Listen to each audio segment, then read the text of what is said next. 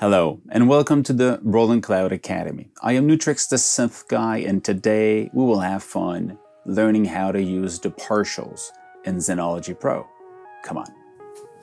To have access to ZENOLOGY, you just have to open it in your favorite DAW. Today, I'm using Studio One, and I'm gonna have on the side an oscilloscope and a spectrum analyzer, so we'll see the content of the frequencies being created by the sound that we're gonna be explaining today.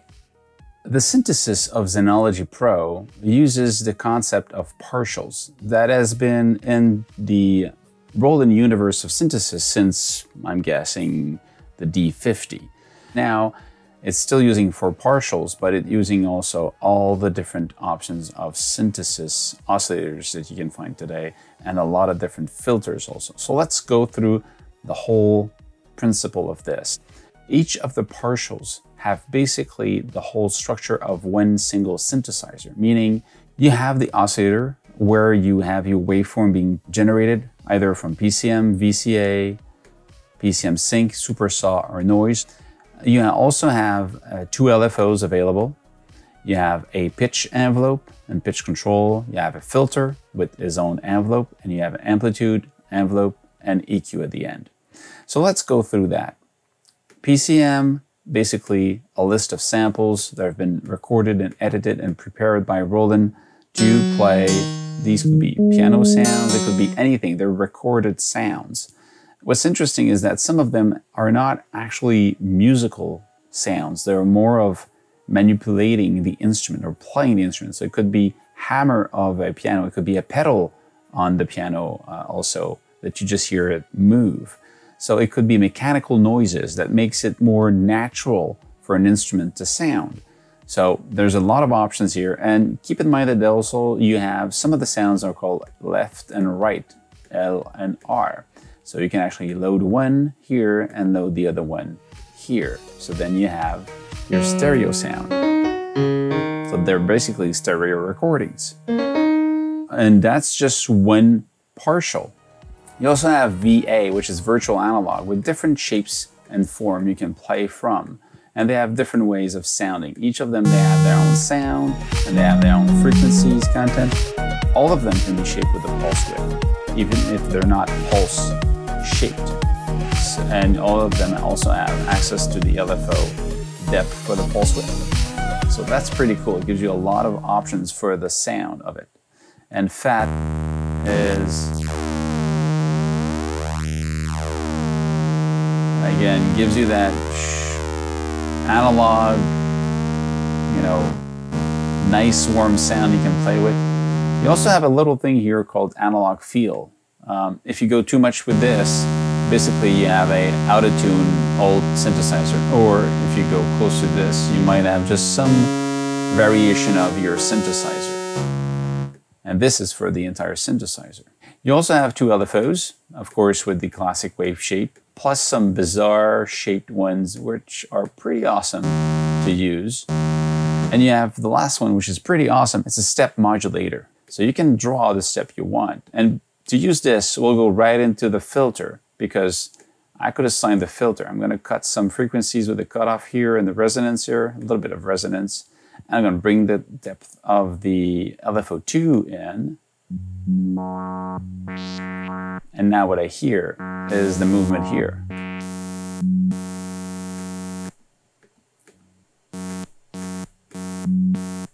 But think of something, that's something really cool, is that you can actually go in, maybe this is better. You can go in here and actually take this one and change the shape of it. I want this, I want this, I want that, and I want this one.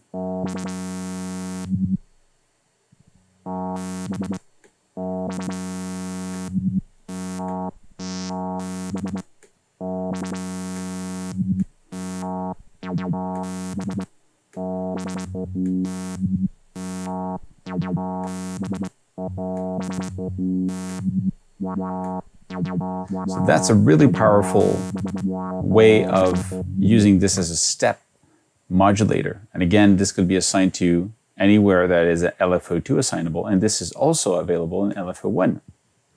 Now, to change the speed of an LFO, let's say I'm going to use this one instead of LFO2, you can go here and you can just click on it and move this. It's going to be slower. You have the same information you can do here, or you're going to go faster. It can be tempo synced. Now it is in tempo information, synced to the tempo of your DAW. You have a key trigger. Every time I press the key, it triggers from the beginning of the LFO. You're always going to have the same movement. If you take it off, that's going to take the LFO where it's at. Fading time, how much time you want it before it actually becomes a full movement. Delay is how much time you want it before it actually takes some action. That's not too fast. It's like this. If you just put delay and no fade time, see, waits, starts to oscillate. With the fade time, change it. So this is going to be the fade time now. Fade time longer, delay time longer. And then you go, why would I need that? Well, you know, if you want to do some vibrato, let's say I put some 0 here. Okay, we open up the filter. So we want to send to the pitch instead. That's too much.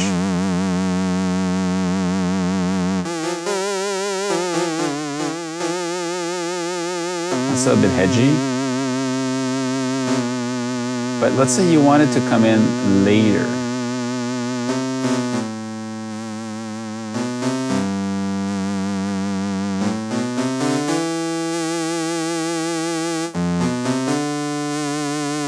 So you hear it coming later on, especially if you put it in monophonic.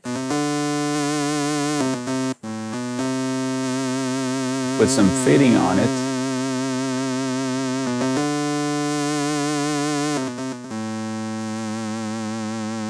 Okay, so it's more natural in this case. So again, these can be added up in a way that's going to be useful. Offset if you want it to be oscillating over, higher than the pitch you're playing. Or lower. Okay? You're just offsetting the movement. The filter, you have different shapes. Let's take this one so we hear the movement.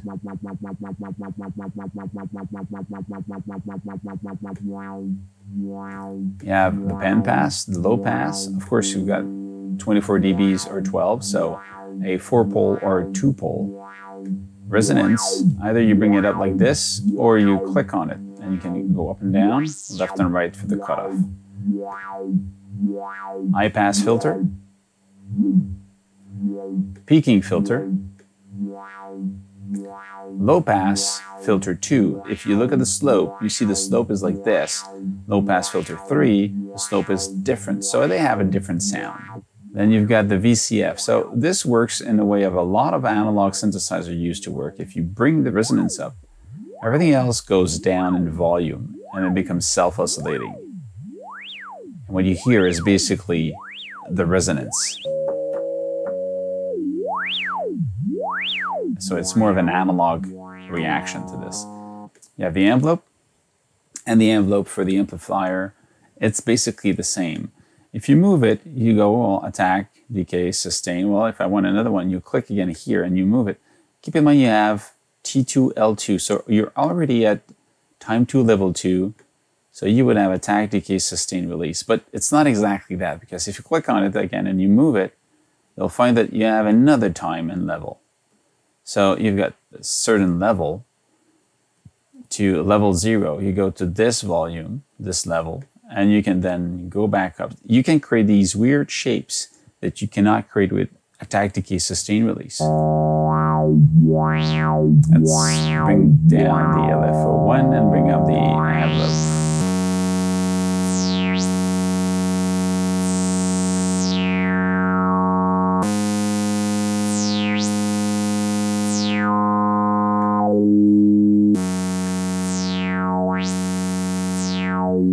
And you get the same thing here with the amplitude. You can also do something that goes in, but what's bizarre, you can do this. You go, why would I have this? And what is this? Well, wait a sec. I'll turn on the second partial. Let's bring down the LFO.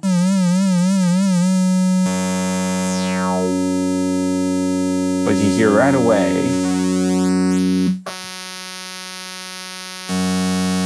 that's the time before the second one works. Now, if you want to see the different amplitude at the same time, you click amplitude, and you only see amplitudes here. If you click LFO, you only see LFOs, therefore partial at the same time. And amplitude here, you see that the first one comes in later. If I put like that, the two comes in at the same time. Put it there.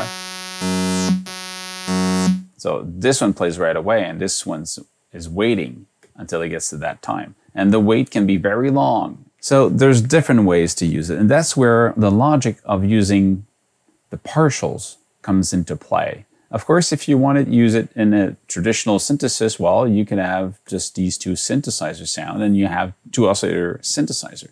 If you're not sure about anything in ZENOLOGY Pro, if you're asking how does this work, or what is this for, or how to use PCM, or you go into menu and you go into help, you're going to have a nice PDF explaining everything in it.